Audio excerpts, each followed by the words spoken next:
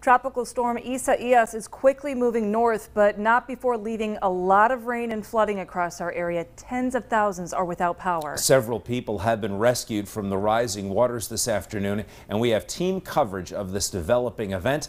Let's first start with Eyewitness News reporter Cody Butler. He is live tonight for us in Stroudsburg with the latest. Cody?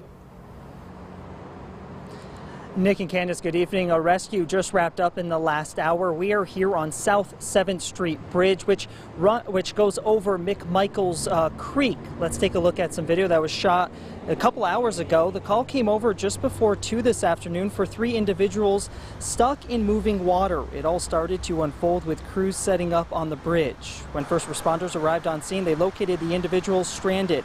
Crews were able to get out to them safely, providing them with life jackets. Downstream, crews implemented safety precautions in case any first responder or the individuals broke away. 2 hours later, the men were finally rescued. Crews had to cut the metal barriers on the South 7th Street Bridge above to bring the individuals to safety.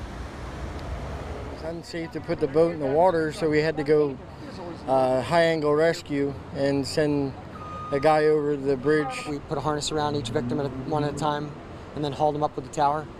And then at the end, after hauling those 3 out, then we hooked it up to myself and hauled myself out. The individuals that were rescued, they tell me that they were sleeping in a tent when the high water came and swept them away. They lost everything. They were homeless. I speak to one of them coming up on Eyewitness News at 6. For now, we're live in Stroudsburg. Cody Butler, Eyewitness News.